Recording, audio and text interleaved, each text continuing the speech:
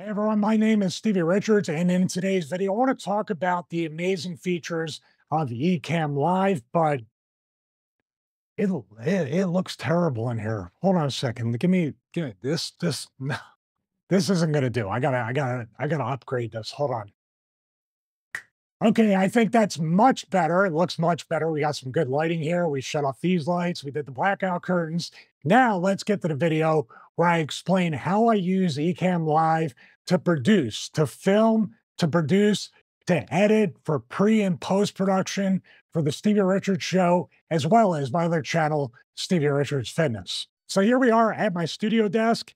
This is where we record each and every episode of the Stevie Richards Show, and Ecamm Live is the central hub, the foundation, and the linchpin that makes 2.5 hour, 3 hour, or even 3.5 hour episodes each and every week possible and actually fun and almost stress free. Almost stress free because there's no production that's ever stress free. This video's probably won't take 8 or 9 right now. So that has nothing to do with Ecamm Live. That's strictly user error on my part. But Ecamm Live makes it possible. And we're going to go through each and every step. And by the way, I'm just scratching the surface. I'm technically still an amateur, still a noob compared to some of the content creators in the Ecamm Live family. So I have a long way to go. But even in my early stages of really using the power of Ecamm Live, I'm getting so much benefit. My workflow is streamlined, the production is high quality, and I'm going to show you each and everything what I use as far as hardware, and obviously Ecamm Live is the software. So obviously I'm using a Mac because Ecamm Live is Mac only, and right now I'm using an M2 Max Mac Studio along with the Apple Studio Display. And the reason why I'm using these two products, which are super expensive, the Mac Studio is a great deal, but if the Mac Mini had come out when I was going to buy the Mac Studio, which by the way, the M4 Mac Mini is incredible, but the Mac Studio was the only thing at the time that could handle the bandwidth and have the ports possible to be able to use something like Ecamm Live with 3, 4, 5, 6 camera angles, multiple audio sources, and also the 512 gig hard drive with an external drive attached that using up another port was enough headroom for me to use the Ecamm Live and also to be able to edit videos and do other things on a Mac. Now, as far as video, I'm using right here on this camera angle a Sony a7 IV with a 35 millimeter 1.8 lens, also a Sony brand. I went with the first party brand on this lens. And the Sony a7 IV is connected via USB-C, a video monitor cable I got off Amazon. It's a 25-foot cable plugged into the Mac Studio. So it charges and also puts a video signal out so I can have it registered with Ecamm Live. Also, I'm using the Elgato prompter because eye contact is super important, and the other teleprompters don't match up to the ease of use nor the quality of the Elgato prompter. And also I use the camera hub to basically put up cameo requests, other scripts, and things like that for cold opens on the Stevie Richards Show. The prompter and the Sony a7 IV as a combination are just awesome to use with Ecamm Live.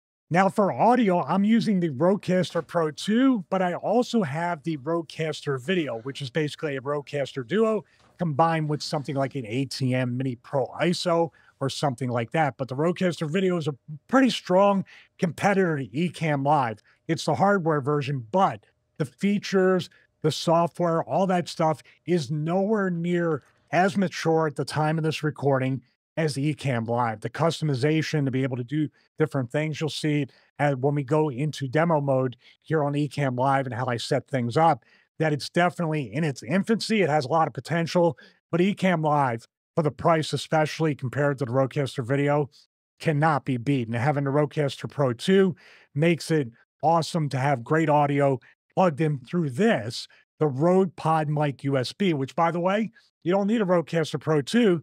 You can plug this directly in via USB and then use Rode Central to really get the software effects and everything that you're getting on the Rodecaster Pro 2 or even the Rodecaster Video. Also, what I'm using here, you can see that's a wrestling match right there. We use smartboard segments on the Stevie Richards Show. Right here is one of the camera sources that I'm recording right now in ISO mode. You're going to know what that is in a second. But basically, this right here is in front of me, and I can bring that up into the live mix or edit later via that ISO feature with Ecamm Live. And I pretty much have all the camera angles I need. So basically, one, two, and three, counting this. I can also wirelessly connect my iPhone 15 Pro. But right now, this is enough just for this particular video here. I don't want it to be an hour long, although I could go through the features of Ecamm Live for well over an hour. So here we are in demo mode, and that's another feature I really like about Ecamm Live. When I want to show kind of behind the scenes stuff for my Patreon supporters and everything with the Stevie Richards Show, they love the fact that I can do this and then combine it with some like Final Cut Pro, and I have Final Cut Pro zooms with the focus and stuff, and I can really use that software to zoom in on that stuff, or even ScreenFlow is what I use for screen recording. So a lot of great combinations for the Mac. That's why I'm going to be an Apple fanboy pretty much for life. Never going to use Windows if I can help it. I got a Steam Deck OLED just to avoid the ROG Ally X and Windows in that way. But here we have, that's another video for another time. But here we have the main screen right here. And you can see right here, we have the camera switchers with all the camera angles right there. Now, what makes this awesome, we're going to go to preferences. I'm going to show you my preferences and what I have for this.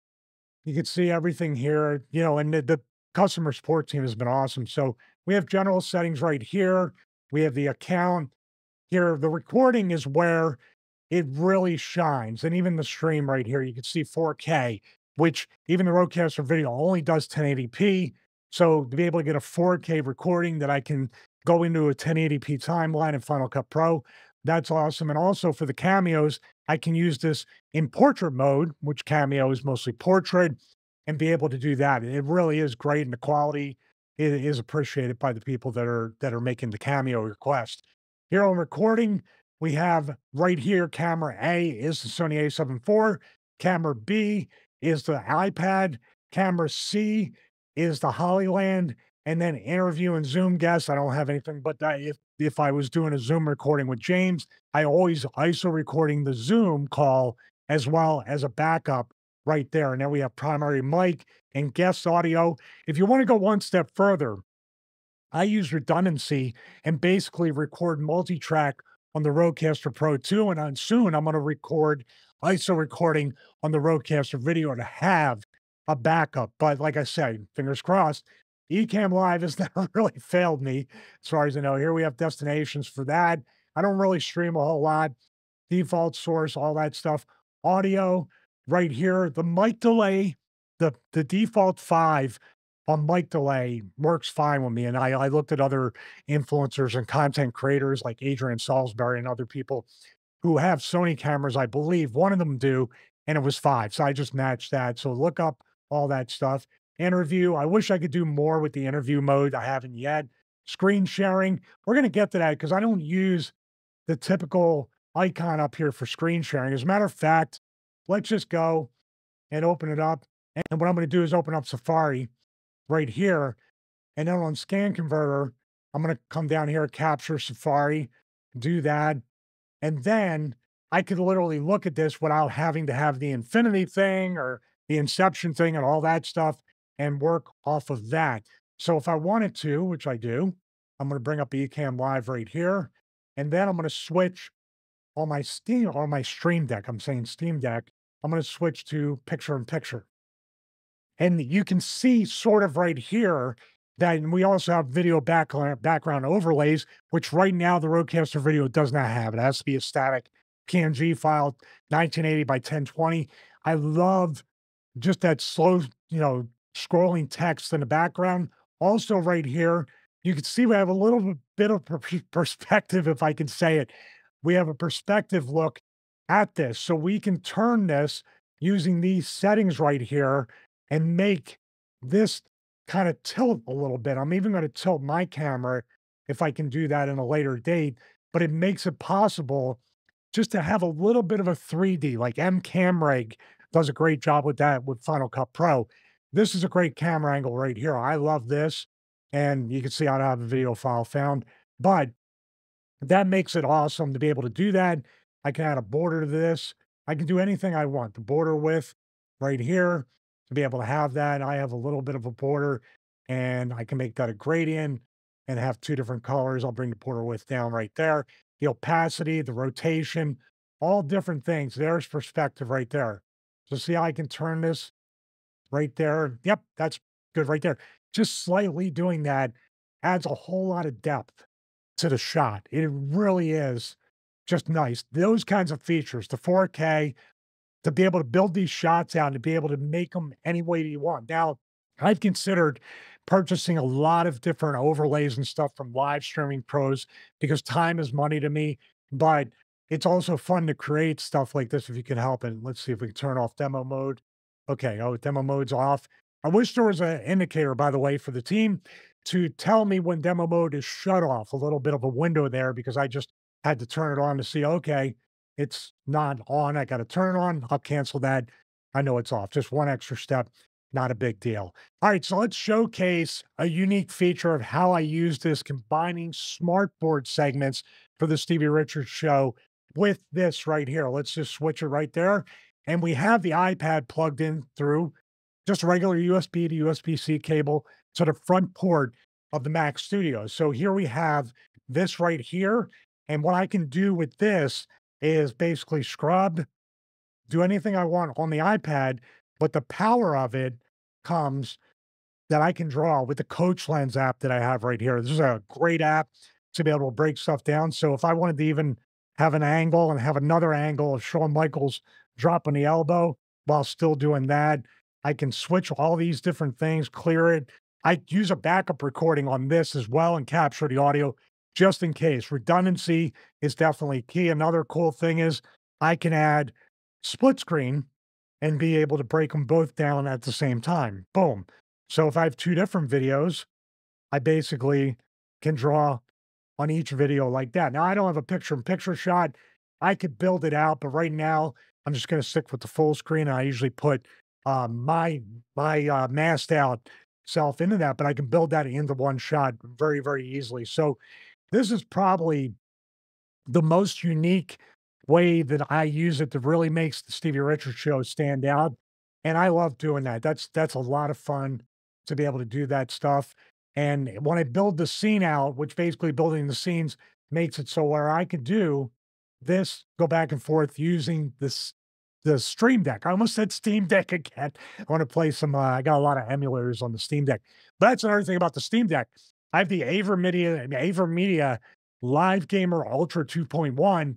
I plug it right into my Mac Studio, and I can bring it up in Ecamm and play it, and basically, it's like the Elgato version with instant game view. There's really no lag, but I can also plug it into one of the TVs we have in here, play, record, stream on Ecamm, and have a finished product with isolated video recording angles. So the best of all worlds with that. So that's just a little taste. I really want to get more involved in the Ecamm community. I really want to show how I use it not only here at the Stevie Richards Show, meaning Ecamm Live, but also with Stevie Richards Fitness, and to be able to sit here and utilize Ecamm Live for a bunch of different use cases. But it's been amazing. I've been so satisfied, and I've been a user and a customer of Ecamm Live for years, but just in the last 18 months or so, I've really started to kind of embrace the power. And like I said, I'm still just scratching the surface. So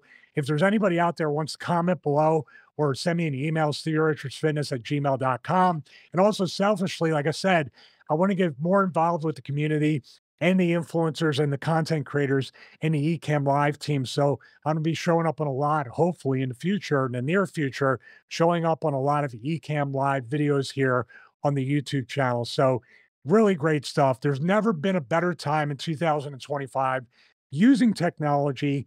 And I'm an old man, I'm 53 years old. So it's a lot easier today than it even was 5 years ago, especially 10, 15, 20 years ago, or when I started YouTube and podcasting in January 2007. It is definitely super easy, not clunky at all. So definitely use Ecamm Live, create something, and that's it. Just have fun.